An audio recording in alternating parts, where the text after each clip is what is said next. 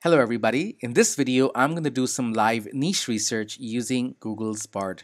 And if you don't know what a niche is, it's a specialized market or market segment which kind of defines the needs and wants of a small group of consumers. So if I were to start a business of some sort, which can be online or in person, ideally, I should target a specific niche because businesses that target niches are often more successful than businesses which try to appeal to a broad market. Now, there are different kinds of niches such as geographic niches, demographic niches, and psychographic niches. In today's video, I'm going to do some live research on two different kinds of niches, one which is based on my interests and another one which is based on what's trending. So make sure to stick around till the end of this video. Now, before we get started, there's two things I want to mention. If this is your first time to my channel, I recommend you to join my AI newsletter.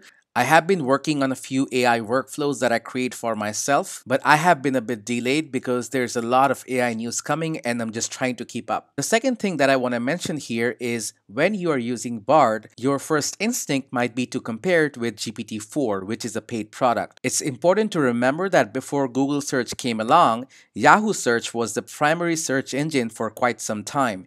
And when Google got good, Yahoo was basically forgotten. And just like that, Google Bard is just starting out. It's in its early stages and it's also free. So the more people use Bard, it's going to get better and better.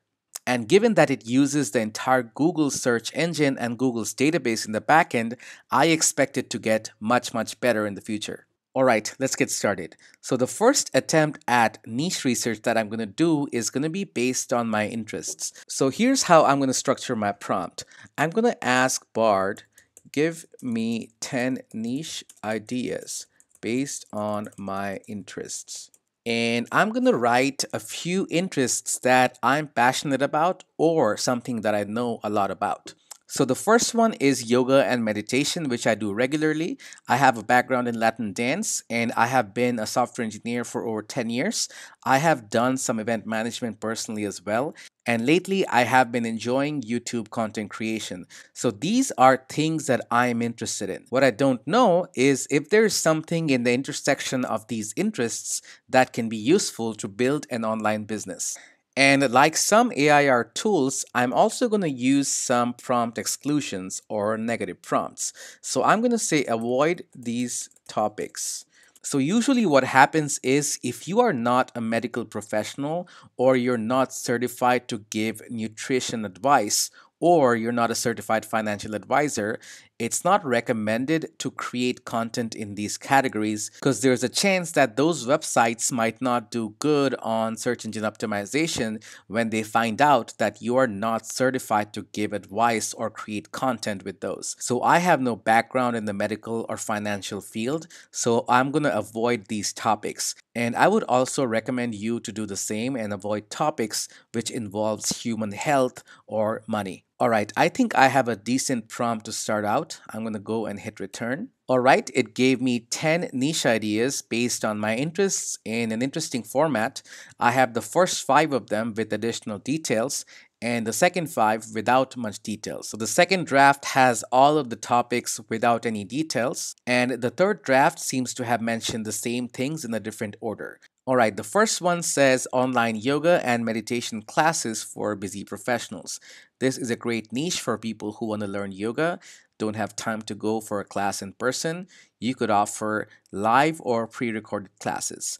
Next one is Latin dance lesson for beginners. This is a great niche for people who want to learn how to dance salsa, bachata, or other Latin dances. You could offer group or private lessons. The next one says software engineering boot camps for women. Great niche for women who want to learn how to code. Virtual event planning for small businesses. Great niche for small businesses that don't have time or resources. YouTube channel for people who want to learn how to create YouTube videos. Great niche for people who want to start their own YouTube channel but don't know where to start. You could offer tutorials on everything from filming and editing. And the next is yoga and meditation retreats, Latin dance festival, engineering conferences, event management workshops, and YouTube production courses. All right, so these are good, but I didn't really specify that I want to make my niche on an online business. So now I'm going to try to tell Bard that I want to make a website and sell products online.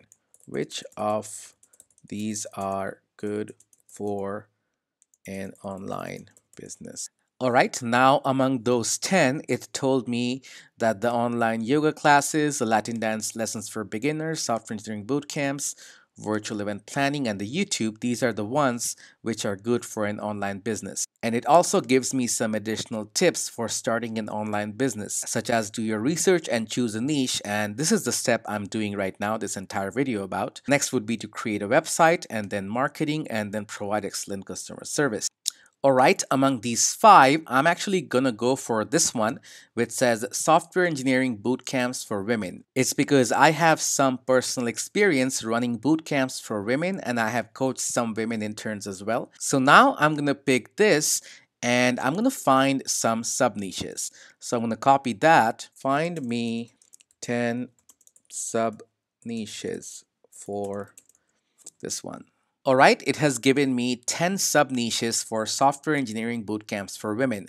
Bootcamps for women with no prior coding experience, for women who want to learn a specific programming language, for women who want to work in a specific industry, who want to start their own tech company, who want to learn how to code for social good, who want to learn how to code while working full time, who want to learn how to code remotely, who want to learn how to code on a budget, learn how to code with a supportive community, and learn how to code and make a difference in the world. So I really like some of these because if I were to build a website of some sort about software engineering bootcamps for women, I can build 3 or 4 different kinds of courses specific to all of these sub niches. I can also write articles in all of these categories or do one-on-one sessions with women who have specific interest in a specific area of these sub niches. But these are just ways to monetize that I'm thinking about. Why not let Bard do that for me?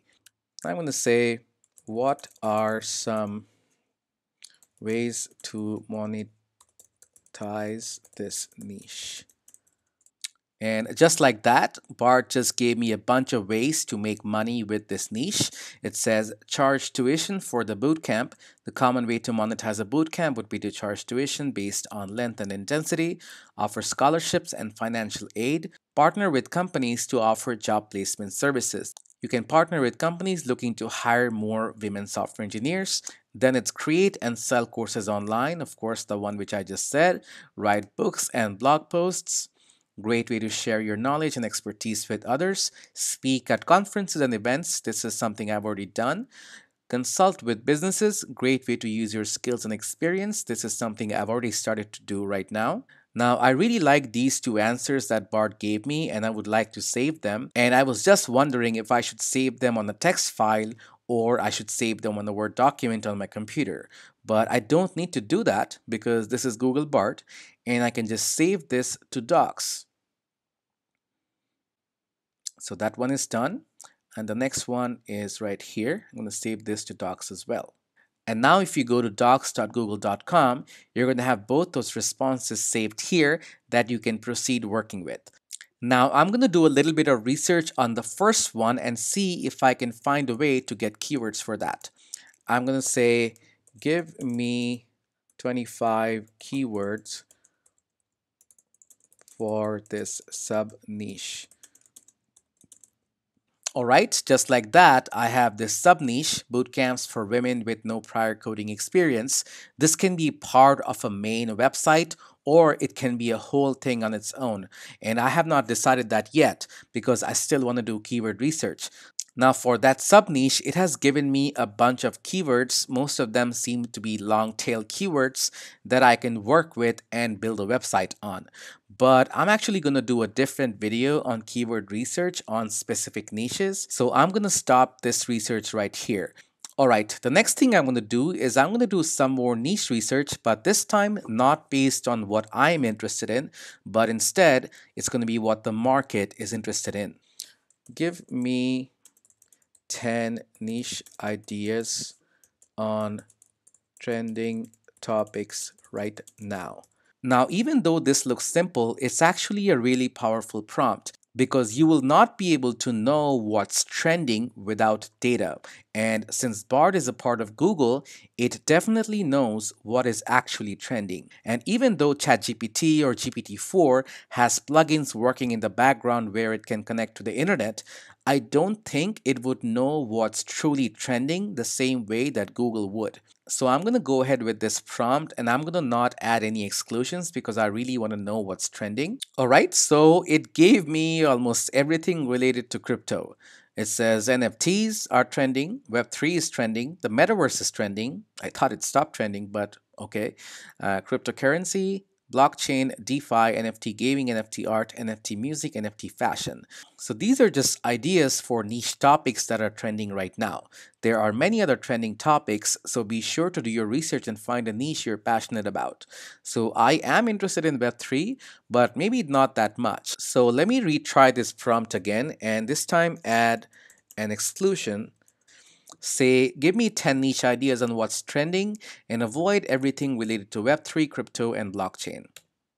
Okay, so now it says the metaverse. I'm not sure if it is considered related to these, but okay, so there's the metaverse, there's NFTs, there's AI, of course, it's trending. Machine learning is trending, data science, cybersecurity, remote work, sustainability, mental health, e commerce. Now, I just selected 10 niche ideas which are trending.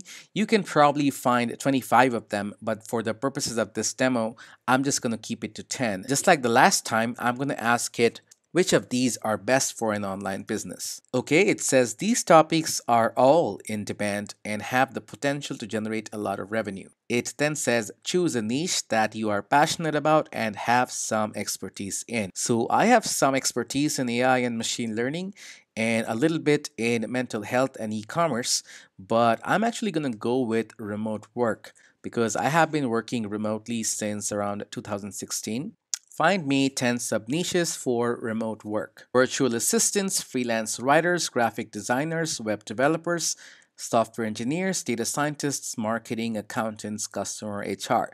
These are a few ideas for sub niches within the remote work industry. Here are some tips for finding a sub niche in remote work. So I'm not sure if Bard is messing up and telling me 10 areas where remote work exists.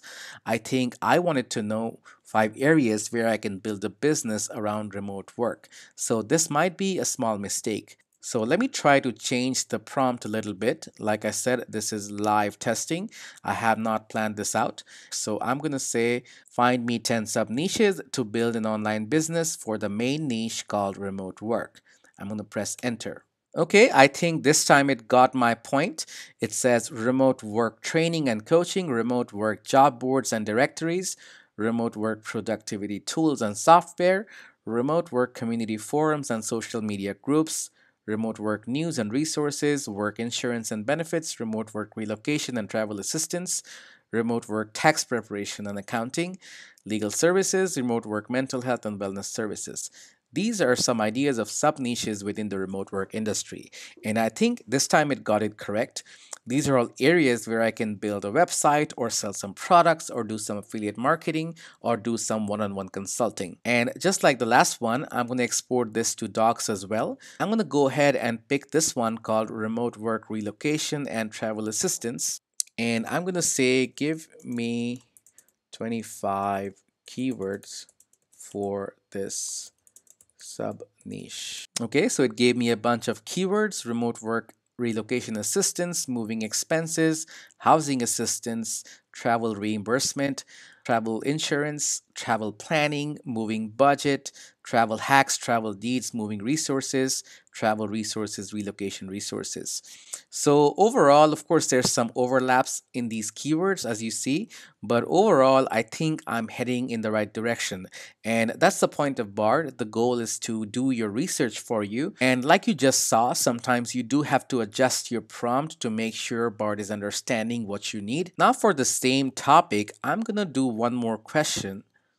I'm going to say, what are some ways to monetize the sub niche remote work relocation and travel assistance? Okay, it gave me an extensive list here. Charge for relocation and travel services. You can offer a variety of services such as helping people find an affordable housing in their new city. This is getting too real. because a lot of cities are now struggling to make space for all the digital nomads who are working remotely. The next one is helping people find and book flights and hotels, because some people like me are actually pretty good at travel hacking, so I will definitely be able to help out people with finding the right flights, help people find and join local communities, create and sell relocation and travel guides, partner with companies that offer relocation and travel services, and then you can earn a commission on any sales that you generate. Create and sell online courses for remote work relocation and travels. Here you can cover topics like how to find a remote job, how to negotiate a remote work contract, how to set up a home office, how to stay productive, publish articles on remote work relocation and travel, create and sell digital products such as ebooks, audiobooks, and printables, speak at events on remote work relocation and travel, consult with companies on remote work relocation and travel. So this is a pretty extensive list, and remember that I'm telling Bard how to monetize this sub niche. So it's telling you all the ways you can make a full-time living just from this sub niche. Now I'm going to do a last prompt, and this is going to be more about competition of these sub niches. So I'm going to ask Bard which of these are the most competitive. So these are the topics that it gave me in the start. The most competitive sub niches here are remote work training and job boards and insurance. These are competitive because many businesses offer these services. I think I made a small mistake here because I wanted to know which one has the most competition, so I want to avoid them. Instead, I asked it what is the most competitive, which means which is the best one, and it actually gave me a decent answer. Now, let me change that prompt a little bit and ask which has the most competition. All right, it gave me sub niches with the most competition. So it seems to have mixed them together, and both of them seem to give the same response. I don't know if that's expected. So these prompts do need some adjusting, and Bard is definitely making some mistakes here and there. But like I said, this is Bard at its very, very early stages. I'm almost certain that it's going to improve over the next few months because Google is just starting out and they have the backing of a lot of data to improve this and make it high quality. So overall, I hope you got an idea of how to do some niche research, both based on your interests and based on the market's interests, because those sometimes are different things. Hopefully, there's an overlap and you find a niche which both you like and which the market wants. And that's all I have for this video. I hope you got some value from it, and if you did enjoy it, make sure to subscribe to my newsletter and my YouTube channel and click like on this video. Till the next one, thank you so much.